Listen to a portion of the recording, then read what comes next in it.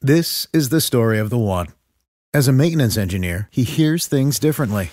To the untrained ear, everything on his shop floor might sound fine, but he can hear gears grinding or a belt slipping. So he steps in to fix the problem at hand before it gets out of hand. And he knows Grainger's got the right product he needs to get the job done, which is music to his ears. Call, click Grainger.com, or just stop by.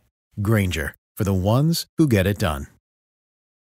What's the easiest choice you can make? Window instead of middle seat? Picking a vendor who sends a great gift basket? Outsourcing business tasks you hate? What about selling with Shopify? Whether you're selling a little or a lot, Shopify helps you do your thing, however you cha-ching. Shopify is the global commerce platform that helps you sell at every stage of your business. From the launch your online shop stage to the first real-life store stage, all the way to the did we just hit 1 million orders stage. Shopify's there to help you grow. Whether you're selling scented soap or offering outdoor outfits, Shopify helps you sell. Wherever and whatever you're selling, Shopify's got you covered. Sign up for a $1 per month trial period at shopify.com/try. Go to shopify.com/try now to grow your business, no matter what stage you're in. Shopify.com/try. With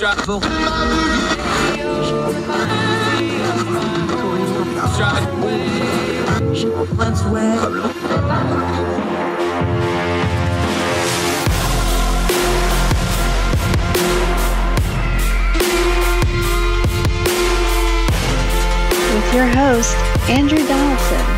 This is Heard Tell. God's Heard Tell Show. It is February the 9th. It is a Wednesday. We're halfway through the week, and the year of our Lord 2022 just continues to roll on. So glad you've decided to spend a little bit of the most precious thing you have, your time with us. We're not going to waste a minute of it today. So much to cover on the show today. Remember the AstraZeneca vaccine? Whatever happened to that? A little story out of Britain. We're going to talk about the vaccines a bit. We're also going to talk about abuse in the Catholic Church. There's some news out of the last Pope, who is now the Pope Emeritus. Benedict XVI has released a statement. We'll touch in on that. Our friend Dennis Saunders back on the show, a favorite of ours, thoughtful man, a man I listen to very carefully, whether I agree with him or not. I always want his opinion and viewpoint on things. He is a writer and a good friend of ours, contributor to ordinary-times.com, but he's also a pastor, and he lives in Minneapolis, a city that has seen way too much attention on issues of social justice, on police, and other things. And we have another one, the Amir Locke situation. We're going to talk to Dennis Saunders in depth about that on the program today. Also end the day on a story about you never know what you might find at a garage and or yard sale. Buy it. Might be worth $10 million and be part of a famous artist's repertoire. You just never know, folks. But let's start with a story you've been asking for us to cover, the trucker convoy in Canada. They have now occupied Ottawa, right in front of Parliament House, the seat of power in Canada. The situation is fluid. They're on day 11 or 12 of it now as we record this program. There's a lot going on here. We hadn't commented on it because we have spent several days looking into it, talking to sources, talking to people on the ground, trying to get a handle on what's actually happening here. Now, I want to preface all this with a couple of things. There's some things going on with this convoy on the government side and the Canada side that I don't like. Using the GoFundMe page, target people, using that information to go after people. There's some real highly questionable stuff there. I'm no fan of Justin Trudeau. I find him feckless. I find him to be a hollow man of a lot of noise and not a lot of substance, but I'm not Canadian. I'm an American, so I can say what I want. Canadians can elect the leader they want. That's fine. Just my opinion. I find the man wanting in many, many areas for many, many reasons, not just his past controversies, but the way he conducts himself. I find him to be a lightweight on the world stage for a country who does not need a lightweight at this time in history. Just my opinion. Having said all of that, let's deal with this trucker convoy.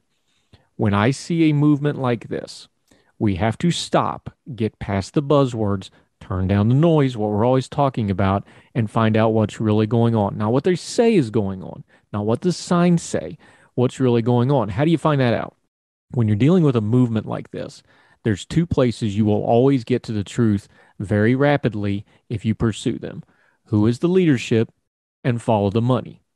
Following the money, when it's a government thing, an organizational thing, even a household thing, if I want to find out a lot about what you are as a person, your money and how you spend it will tell me a lot about how you are as a person. Your organization's the same way. Our government's the same way. That's why we harp on government accountability so much. Our government is telling us they don't care by the way they handle our fiscal house here in America, but that's for another time. Follow the money. There's been a lot of outrage over the GoFundMe thing, and I think there's some validity to that. Why did they take it down? Yada, yada, yada. There was $9 million raised for this group. We can talk about GoFundMe at some other point, but after GoFundMe, another rival site raised $5 million. Can we just stop for a second? Why does this protest need $9 million? Why do they need another $5 million? Do you know where that money's going? Oh, well, it's going to the trucker. Do you know that? Have you followed up on that? Do you understand the infrastructure involved in managing and accurately and with open transparency managing $5 million or $9 million in donations and distributing that to multiple individuals? You should be asking questions about such things like that, where the money's going, what organizations are really behind this. Second one, the leadership. Who's in charge? I don't care what your organization says it's about. What's your leadership about? What do their actions tell me they're about? There is the leadership that is forward-facing in these people, the viral video folks, the folks that are at the forefront, very questionable individuals. You're going to do your own homework here. We're not going to lay it all out for you, but it'll take you just a few minutes and a few clicks. You can read media reports. You can go through these folks' own social media. The forward-facing leadership of these folks are not good people. They're not good faith actors. They have some very bad ideas. They are not friends of freedom, no matter how much they're screaming about freedom, which is why some of their tactics involve taking freedom from other people while they're screaming for freedom for them.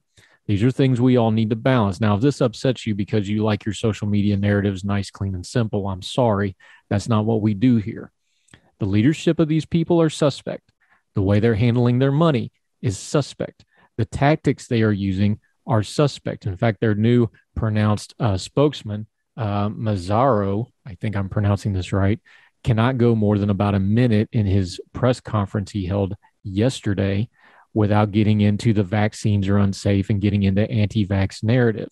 Is this really what people say it's about? Now, not everybody that are participating in these things are bad people. Not every one of them have bad ties with things like far-right extremism and racist groups and things like this. A lot of those people are probably just normal people that are joining the protest.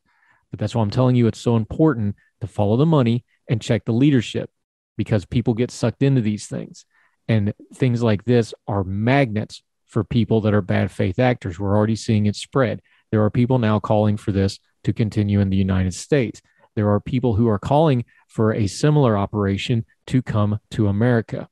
Again, we're not going to lay it all out for you. You need to do your own homework. I've spent a couple of days reading through this stuff, talking to folks. We're working on getting some guests on that can explain this in great detail, and we'll continue to cover it. I'm telling you, there's parts to this story that are not organic. There are parts to this story that are a work. And I mean a work in the old pro wrestling term, meaning it's not what it appears to be. It's being manipulated for your enjoyment to watch. So now, when a certain talking head who has the most popular primetime news network program has somebody on like Ezra Levant from Rebel Media, who is a very bad actor, who is a clearinghouse for getting stuff that would otherwise be banned from proper media and washing it and laundering it back into the media cycle from these far extremist groups on his program as some kind of herald for what's going on up there. It's time to start talking about it in America and start asking some hard questions. Just because people put freedom labels on it and it wears a freedom coat and it uses freedom words doesn't mean they're really about freedom. I understand Canadian system is a little different than ours.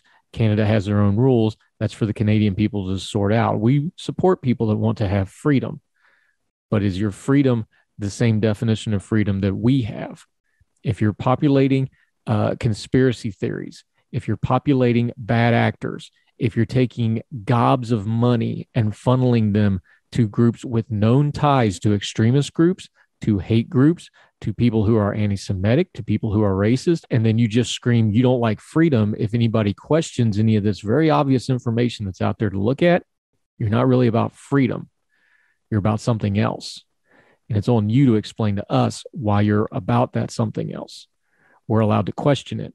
We should, especially when there's a lot of money involved, especially when there's all kinds of online activity. One person who studies this, I won't quote them directly because I want to try to get them on the program to talk about, said this is the biggest group of troll and bot websites around a single event that they have seen since the 2016 election. That's really saying something.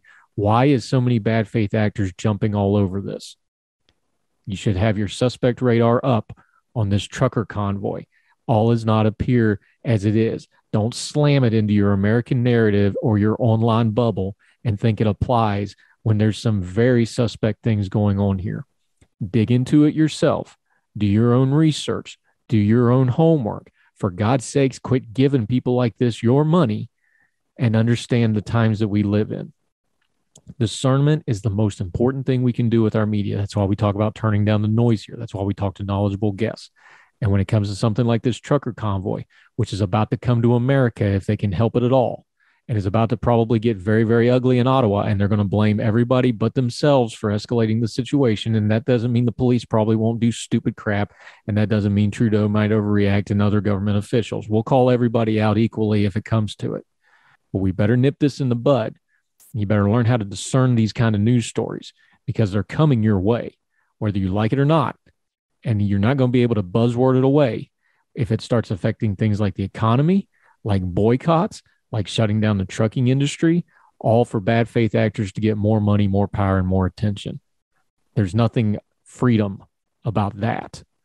More Heard Tell right after this. Now let me see you go off like a bomb. Welcome back to Heard Tell Show. I'm Andrew Donaldson. Thank you so much for taking some time to spend with us today. We sure do appreciate it, however you're watching or listening. Thanks a lot for being here. Unpleasant topic, but we've covered it before. We have talked about things like abuse, like power structure abuse, like abuse of children and women and other peoples.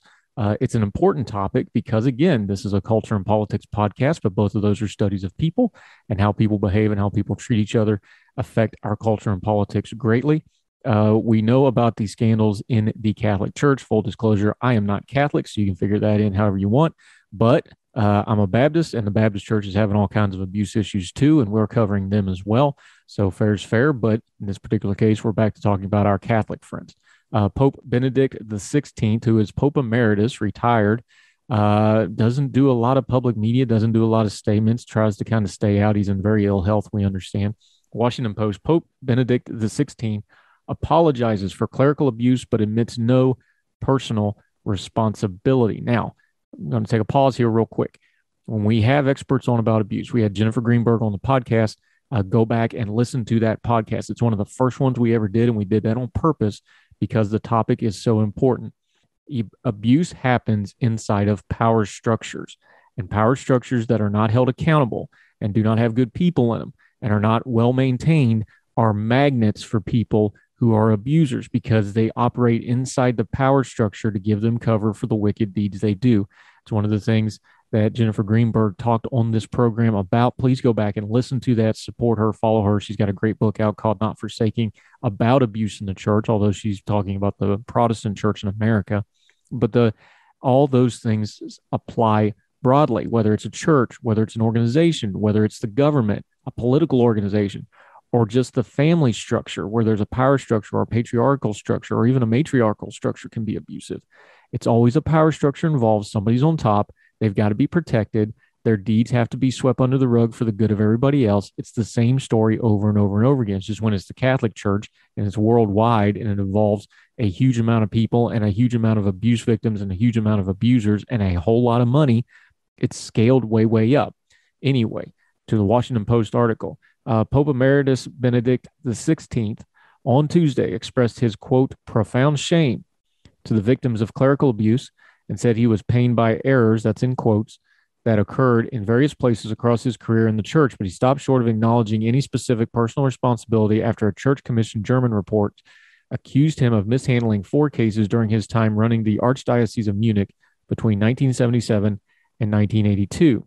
Quote, however great my fault may be today, the Lord forgives me if I sincerely allow myself to be examined by him, and I am really prepared to change, the 94-year-old retired Pope wrote. That's a direct quote. At the same time, Tuesday, a legal and academic team that had assisted Benedict offered a full-throated defense, saying that Benedict, known then as Cardinal Joseph Ratzinger, was never involved in any cover-up or act of abuse. Cover-up and act of abuse is again in quotes. I'm reading this, so I want to make sure what he actually says and what is in the piece. That's why I'm telling you the quotes. The canon lawyers and academics said the German investigation was short on evidence to prove its claims. Let's just stop right here. This is insufficient. I don't care if it's the retired Pope Emeritus. I don't care if it's the current Pope. I don't care who it is. There is major accountability to be had here, and the Catholic Church has a long documented history of covering up, excusing, justifying, and sweeping things under the rug for the quote-unquote greater good. It's no better for them to do it than when an abusive father does it in a household or when a government agency does it. It's wrong. They need to come out plainly against this. Now, I'm sorry if that really offends you. I'm not just picking on Catholics here. The Southern Baptists have a problem with abuse right now. They got the same problem. I said the same thing about their organization. You ought to run every single one of them out. Anybody that will not have an open investigation has no business being in any place of power, any place of authority, and sure shouldn't be in a place to influence other people to do their bidding, to keep things under wraps for the quote-unquote greater good. That's always a lie, without exception. It's a lie, since we're talking church, it's a lie right out of the pit of hell, because that's where this stuff comes from. That any one person, any one organization has to be protected at the expense of an abuse victim is morally offensive. It's offensive to anybody with a functional frontal cortex. Yes, this is harsh, but let's quit playing pattyfoot with this kind of stuff. The organizations are rotten from the top down, from years and years of being trained that it's okay for them to do this, to excuse it, and to soft pedal it when they get caught. And we need to quit tolerating it. We shouldn't tolerate it from the Catholic Church. We shouldn't tolerate it from a Baptist church. We shouldn't tolerate it from whatever religious organization you're in. You shouldn't tolerate it from a family member, and you sure shouldn't tolerate it from your government. But they will continue to do so because what we started with, they are power structures. And people that do bad deeds are drawn to power structures so that they can operate in the cracks of them and get cover for them and excuse their wickedness and hide it and cloak it in things like politics and religion and culture and other things. It's just more words capped off on evil. Just call the evil evil and demand accountability for those that didn't prevent it, that didn't stop it, and won't let anybody be held accountable for it. More Heard Tell right after this.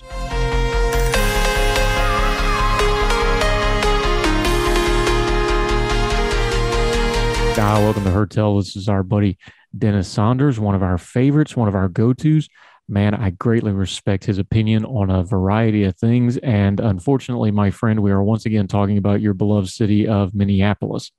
Yeah, I would like to sometime come on and not talk about any type of police shooting, because there's a lot of other things going on in Minneapolis. Let's just start right there, though, because when we talked about other issues up there with you, George Floyd, Chauvin, even the stuff that happened in Kenosha, which was adjacent to that, there was an environmental element to that. We went into the back history. I don't want to rehash it all here, but this keeps happening in Minneapolis for a reason, does it not? I think it does. I think part of it is that the police department has long had a history of problem cops that they haven't really dealt with.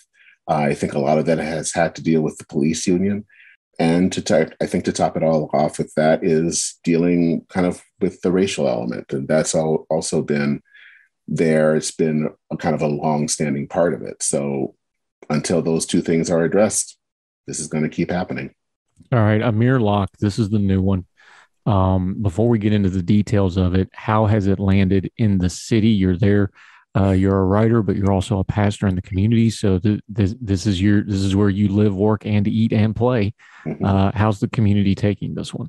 Well, there is a lot of justifiable anger, and This was actually brought up at church yesterday in our prayers. So there are lots of people that are upset. And I think, again, because this is happening again, we've had, as a community, dealt with a number of police shootings. And I think going at least as far back as Philando Castile in 2016, of course, George Floyd in 2020, and now with Amir Locke. And all of these are things that really, the way that they were handled, they shouldn't have happened. But there you go.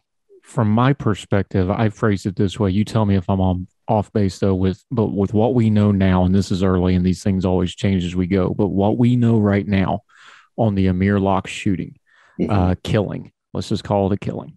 This feels to me almost like we took the worst parts of Philando Castile and the worst parts of Breonna Taylor, and it's almost like they've been combined here, because we have a legal gun owner. We have a no-knock warrant into a home. We have now, I think, sufficient evidence to say that the way they went about getting the warrant was suspect at best. This seems like it's those two things at its worst. Is that how it's landing with the community there? I think it is. I think because Breonna Taylor, I think, is sooner. People are bringing that up, but I think it's a combination of both. One of the things that's been interesting, and if there is a silver lining, is that you've heard statements from the Minnesota Gun Owners Caucus, basically chastising the police and talking about Amir Locke as a legal gun owner.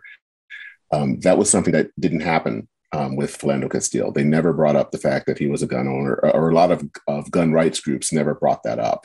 Of course, we're still waiting for the NRA to talk about that, but of course they're busy these days. But I think that is a positive, is that we are kind of seeing this as, this is someone who is a legal gun owner. He wasn't doing anything wrong. He had a right to carry a weapon and got shot. And this is, it's kind of happened again. The other thing I think that is important to talk about is the fact that the whole background about this was about a murder investigation that took place, that was being handled by the St. Paul Police Department. And so St. Paul was asking Minneapolis to check on this. And St. Paul expressly said, do not do a no-knock warrant. And Minneapolis decided just to go right ahead. They thought they knew better. They knew the situation. But I think that that's what's also frustrating, is that Minneapolis police did not even listen to their sister police department across the river. Is there been, and it seems weird to ask this in the light of what has just happened, but has there been a noticeable change in the Minneapolis Police Department? I know there was leadership changes. I know there was a lot of lip service, but has there been a noticeable change in the police department in the last year, 18 months? I would especially since the Chauvin verdict, and then we have the ongoing trials with the other individuals. But is there any palpable difference in the police before this happened, or is this just come up and everybody's going, wait a minute, nothing's really changed?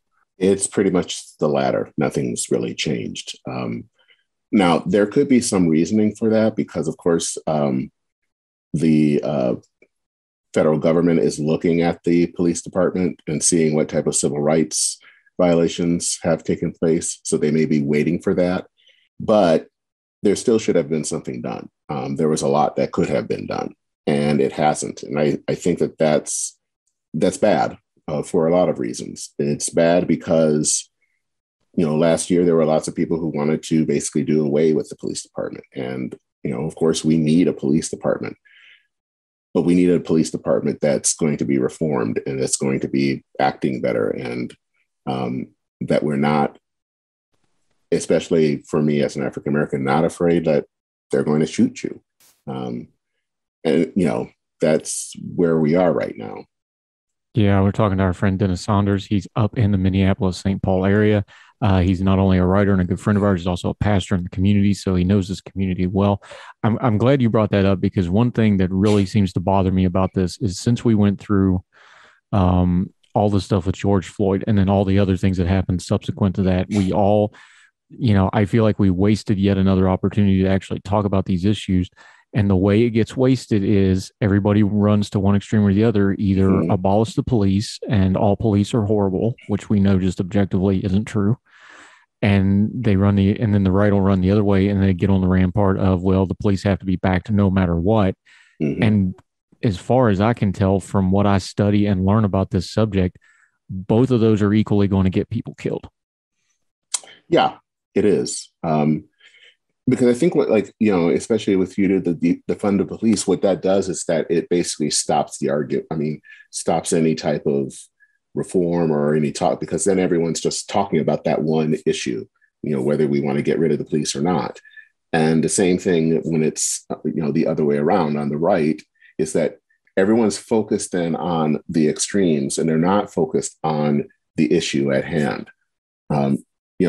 I think that was one of the major problems right after George Floyd. There was some movement, especially in Washington, to hopefully get something happening. But, everyone was focused on either defunding the police or, the police need to be backed up no matter what. And we didn't really sit down, hammer out, how can we prevent this from happening? And that's kind of what's been happening here, and I fear it's gonna happen again. Yeah, talking to our friend Dennis Saunders. Since you brought it up anyway, is the lesson to this the one size fit all from Washington is just never going to work? It's probably never going to get passed anyway, but it just isn't applicable because you have, like you just said, Minneapolis, St. Paul, you have the Twin Cities. That's kind of a unique situation where they're very inseparable in a lot of ways.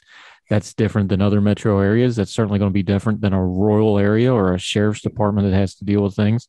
We've seen the situation with Aubrey down in Georgia, where it was more of a rural situation, a suburban situation, and you had corrupt prosecutors. Is the lesson here that we really need to maybe stop thinking about a one-size-fit-all bill, and this is going to have to be a local level area first type of reform movement?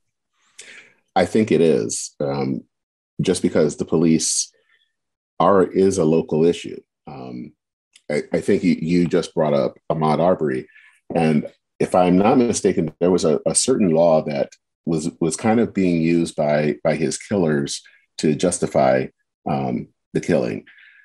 Georgia was very quick in getting rid of that law, and it was a law that had been around since the Civil War. That's basically, of course, where it would work because it's the local issue. It was very specific to Georgia. And it's going to have to work here too in Minnesota. I mean, I think the state House and the state Senate are going to have to work on this with the governor. This is going to have to be a local issue. Washington can help in some ways, but ultimately the police, any type of police is a local thing. It's not, and any solution has to come from the local because Washington isn't going to be knowledgeable of what some certain cities or a small town or a rural area will need. Yeah, we're talking to our buddy Dennis Saunders. He is in Minneapolis. He knows these issues intimately well because unfortunately this is his third or fourth time on this program talking about them. When we come back, we're going to dig into some of those specifics of Minneapolis, the specifics of this case as we know it, continue to get his great insight on it. More with Dennis Saunders on Heard Tell right after that.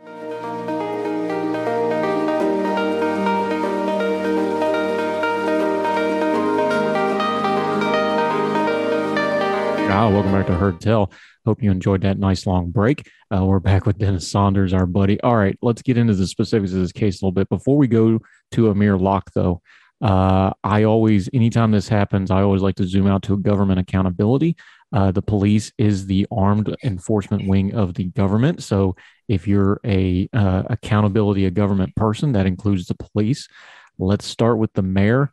I have not been impressed. I wasn't impressed when he did his street dancing routine and basically got shouted down by the mob during the George Floyd protest. I was not impressed with what I saw at the podium a couple of days ago in the aftermath of this. But you're local, you're on the ground. What is the sentiment about y'all's mayor and his leadership? I think most people would agree with you.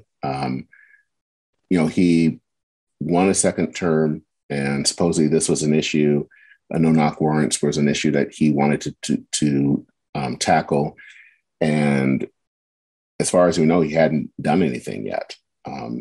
And now for that to happen, it doesn't look good for him. It basically shows poor leadership on his part.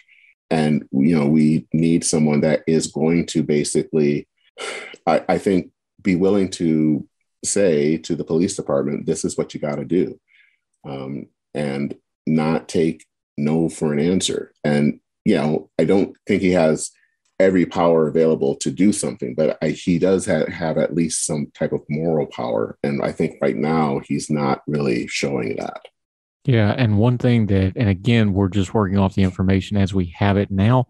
These cases, of course, there'll be an investigation where there'll be more things come out. But as it stands right now, the part that really smells bad to this case so far is it sure looks like not just that they got a no-knock warrant, but it looks like they went no-knock warrant shopping to get it. That's, I think, the thing that is, I think, annoying is that they wanted to do this. Even though, especially as I said earlier, St. Paul said, do not do this. This is something they wanted to do. I don't get that. If you're so, they not think that doing this what the consequences were? Obviously they didn't. Obviously they did not care about the consequences because they wanted to get their way and they didn't care what was going to happen. Yeah, and of all people, the Derek Chauvin judge is the one that actually signed off on this thing just to really make it complicated. Yeah. Here's where I'm at on it, and then I'll get your thoughts on it.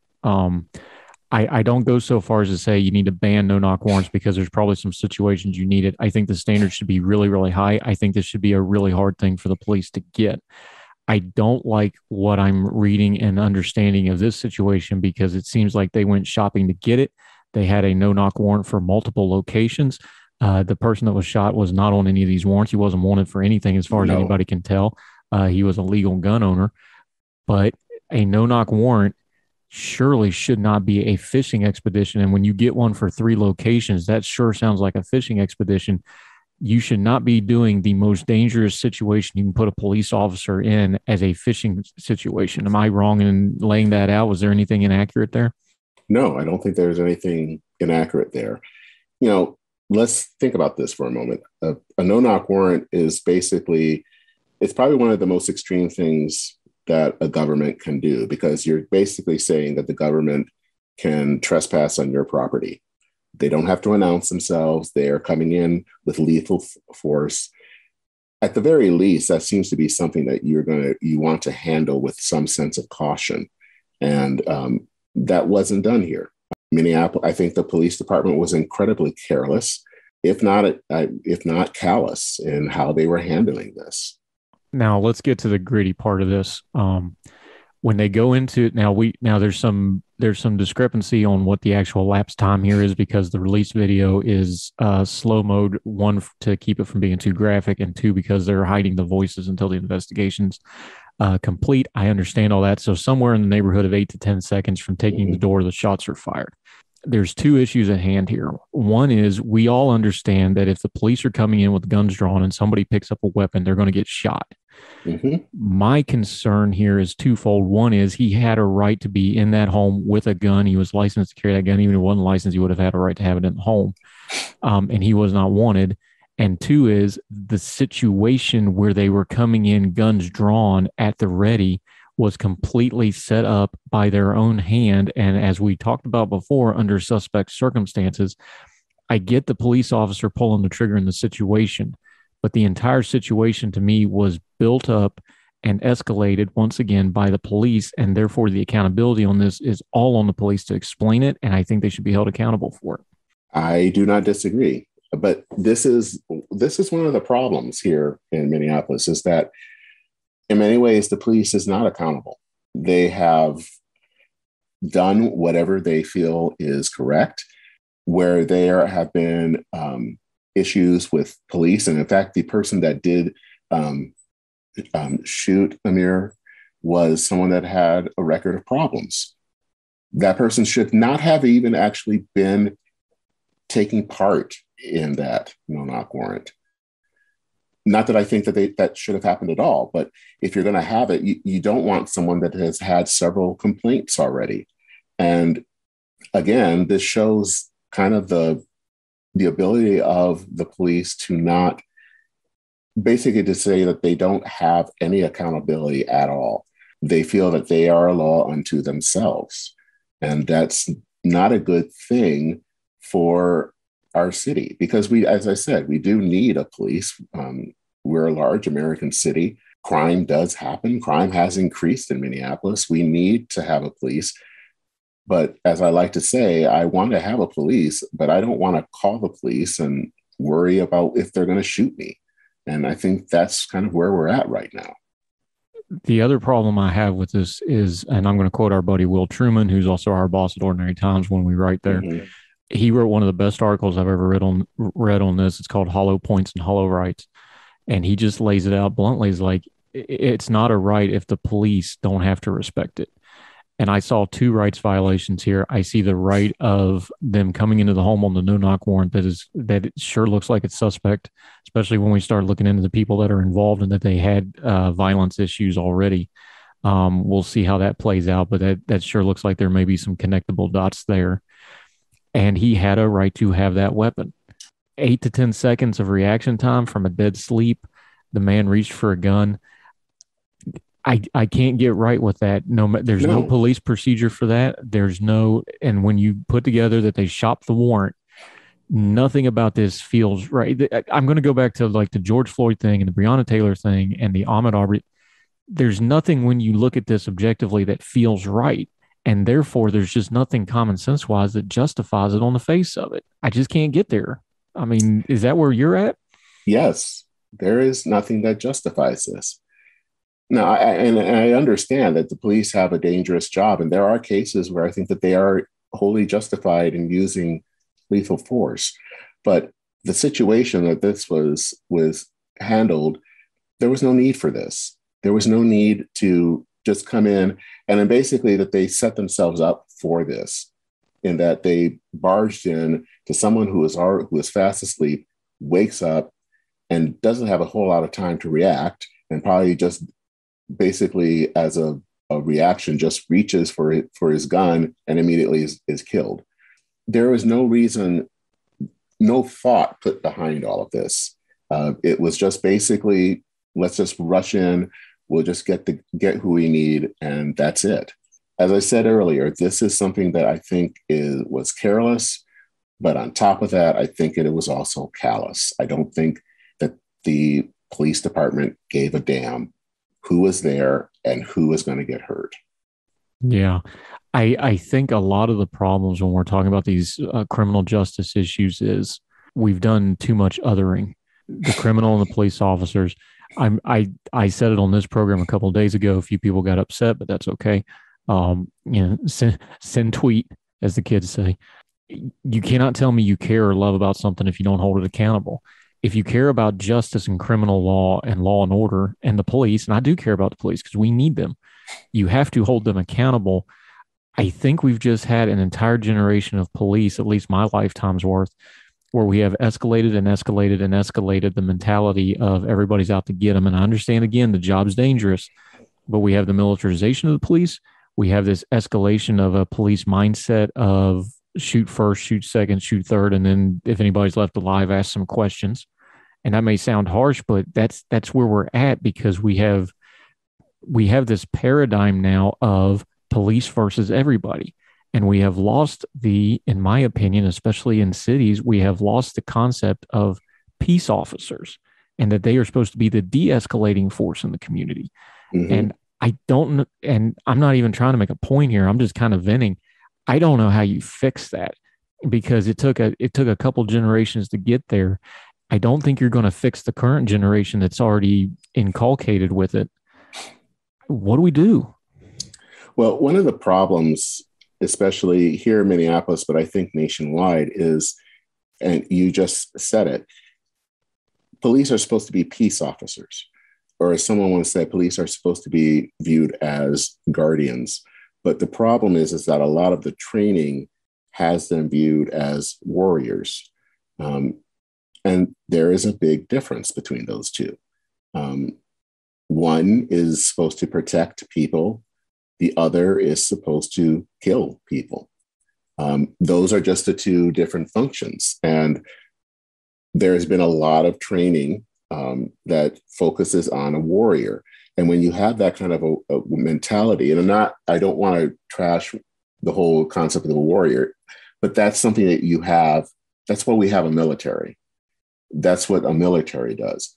A police, that's not what you do. And when you have that type of mentality taking place among the police, this is what you get, is you start to see people as combatants, not as citizens, and to look at them and realize and find ways of, as you said, to de-escalate situations, not to come in guns blazing. Yeah, I think it's sad, as somebody who's had some of that real training, when we have police departments that wouldn't be in line with LOAC, that's the law of armed conflict, or just the rules of engagement of war, and especially the LOAC training and escalation of violence training and use of force training that the military has to abide by when they really are in those situations overseas.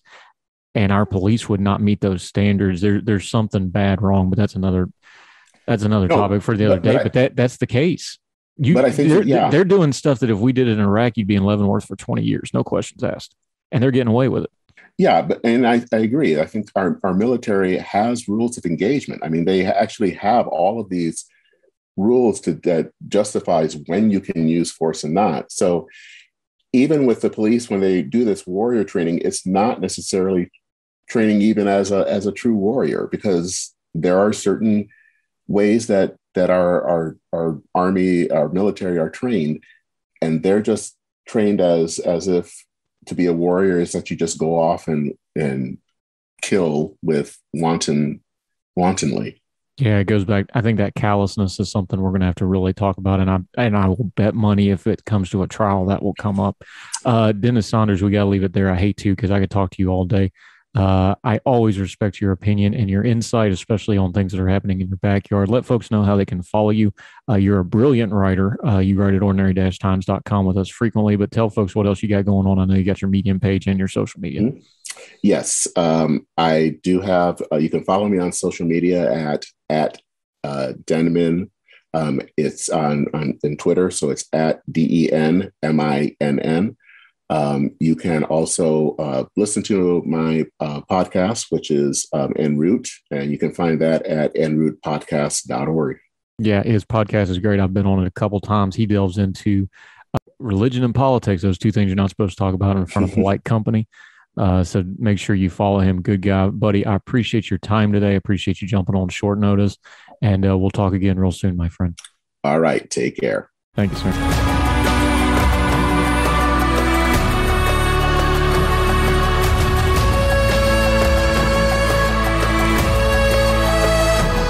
Welcome back to Heard Tell. A lot of people talking about vaccines, and there's been a lot of controversy, a lot of debate over the vaccines. If you listen to this program, you know where we're at on it. If you have honest questions about the vaccine, those are all fine. We should not get into rabbit hole conspiracy theories about the vaccines, though. You can have honest questions about how they were developed, how they are appropriated, what's correct for getting people to have them. Should there be mandates? Should there be not mandates? Or what's an appropriate age to get the vaccines? Those are all legitimate questions.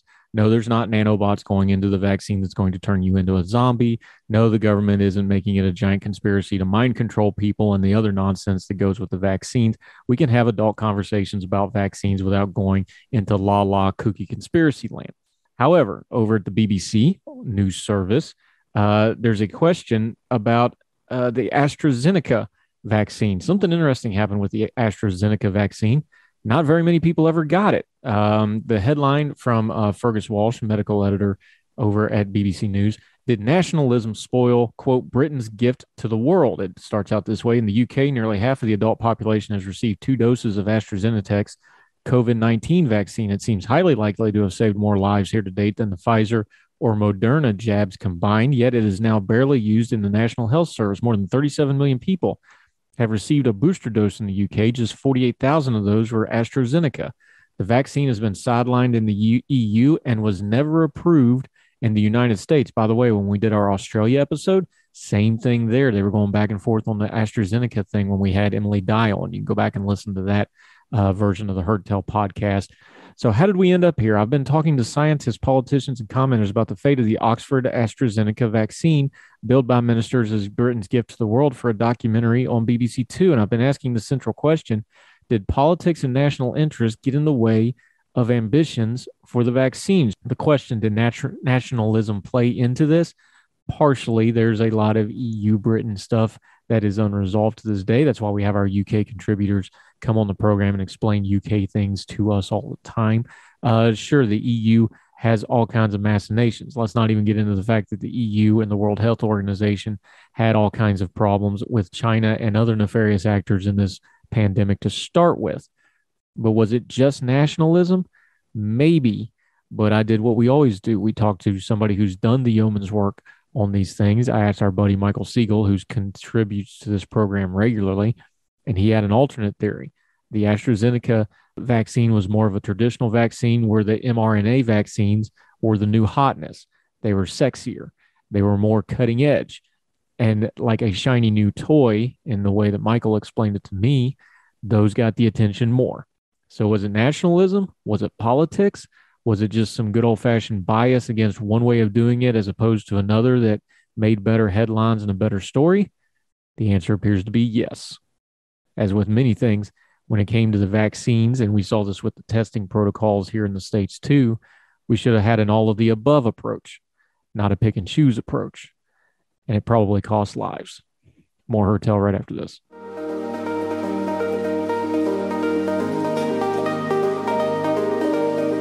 Heard Tell Show. Let's end up on our good note that we always try to end the program on, a little lighter note. This is from our buddy Keith Conrad. He has a great newsletter you can sign up for. It gives you all kinds of fun little tidbits. Suggest you do this. This is from United Press International. A drawing purchased for $30 at a yard sale has been valued at more than $10 million after being identified as a previously unknown work by German Renaissance artist Albrecht Dürer. The London-based Ag News Gallery said Clifford Shore, a Boston-based art collector and consultant for the gallery, was in a Massachusetts bookstore in 2019 when the owner asked him to take a look at a drawing purchased by a friend. The bookseller told Shore that the drawing, which had been purchased for $30 at a yard sale in 2017, might be a Dürer original. Shore said he was skeptical, but he visited the owner, who wished to remain anonymous, and a few weeks later and was shocked to see the drawing titled The Virgin and Child, appearing to be a work of Dürer, who died in 1528. Quote, when you're in my world, you spend your life looking for unknown things that lead to fascinating research and avenues. And I could see I was at the beginning of something extremely exciting, Schur told CNN. Schur said he spent 3 years traveling around the world to verify the authenticity of the piece. The art collector said the experts agree that the technical age and analysis places the drawing in the right time period, and the piece bears the hallmarks of Dürer's work. Shore says he believes the drawing could be worth more than $10 million, depending on auction. Quote, in terms of relative value, I think you have to compare it to the old master's drawings. So, you never know what you might get at the yard sale. $30 turned into $10 million. I'm not great at math. That's a pretty good value on return. That'll do it for Heard Tell today. So glad you're with us. Appreciate your time. It's the most precious thing you have, and when you share it with us, we sure do appreciate it. A lot of exciting things going on. Appreciated Dennis Saunders being on the show today. If you didn't catch the long form podcast from the weekend, Dr. Catherine Gordon talking mental health. We go deep on things like access to care, things like how the pandemic affected different age groups. We have some real blunt talk about suicide prevention and suicide care and how you can see warning signs for that. She's actually written a book on suicide prevention. We get into all that with her. Plus, we talk about some pop culture stuff. If you haven't caught it yet, make sure you get that. If you're subscribed on the YouTube channel or in any of the podcast platforms, just look for Heard Tell Podcast. It's labeled that way. It's episode 33. Wherever you and yours are, across the street or around the world, we sure do appreciate you. Keep subscribing, keep watching, keep listening. Make sure you share us on your social media. Let other people know where to find us. And we hope we find you and yours well. We hope we find you well fed. And we'll talk to you tomorrow on Heard Tell. All the music on Heard Tell is provided under a Creative Content license from monstercat.com. Somos la máquina.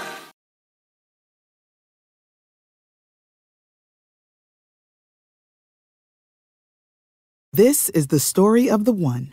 As head of maintenance at a concert hall, he knows the show must always go on. That's why he works behind the scenes, ensuring every light is working, the HVAC is humming, and his facility shines. With Grainger's supplies and solutions for every challenge he faces, plus 24/7 customer support, his venue never misses a beat.